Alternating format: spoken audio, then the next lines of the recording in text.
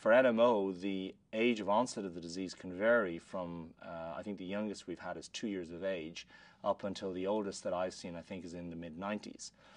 So the onset of the disease can vary dramatically. Why one person develops it at a postpartum period, or another person develops it after a vaccination, or another person develops it in the setting of a cancer, these are just unknowns. We don't know the answer to those questions, and those are important questions that need to be answered, because I think once we can try and answer those questions, we can really get a handle on what's happening in this disease. So the question about triggers is a very long-standing one, because again, there's not very much that's known about the mechanism or the causes of why attacks happen, whether it's the first attack or later attacks. In multiple sclerosis, we know viruses can do it. We think that vaccines uncommonly can do it. And there's no reason to believe that those things couldn't be important in NMO.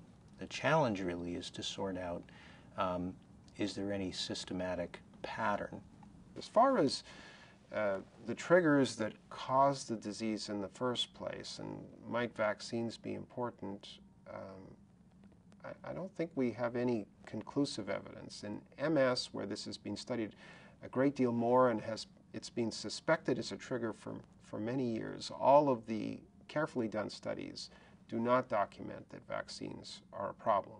And at this point, I reassure patients that they may have vaccines, and I don't think we have any evidence that they are, but you know, it's very hard in individual patients to prove or disprove anything. You know, the reality is that NMO-IgG is kind of like having that biomarker in your blood.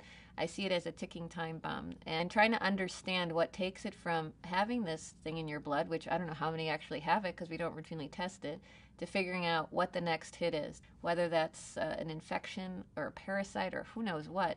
But we need to really begin to understand that, because that's going to really unlock, I think, the mystery of where we need to go next with the disease, because it can't just be the antibody.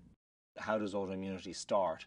Is it possible that somebody is primed immunologically to develop NMO, but that something must happen before the full-blown disease can occur? And there was recently a case from Japan that was published where a patient that had NMO, it just so happened that they had a serum stored on that patient from 10 years prior to the onset of their disease. And when they looked at that serum, they found that that serum actually contained the antibodies that target the water channel. So the question would be, why did that patient have the antibody 10 years prior to the development of their disease? And so ultimately, something must happen. There's not just having the antibody, you have the disease. You develop the antibody, and then there are steps that are involved. Is it possible that vaccination or a viral infection or the presence of a malignancy or stress or whatever could be one of those steps? I think it's absolutely possible. A person with a susceptibility to NMO may need something that's just a very non-specific trigger for inflammation, and just happening at the right time, either the right time of the year or the right time of the phase of their life, may be enough to just trigger the disease in one individual but not in another.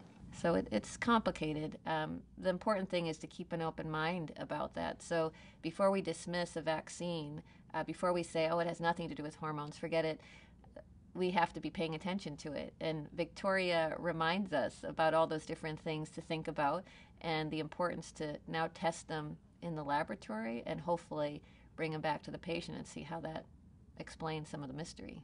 So there may be a clue there, either something genetic or environmental, that determines this person who is susceptible to autoimmune disease is going to express it in this specific way.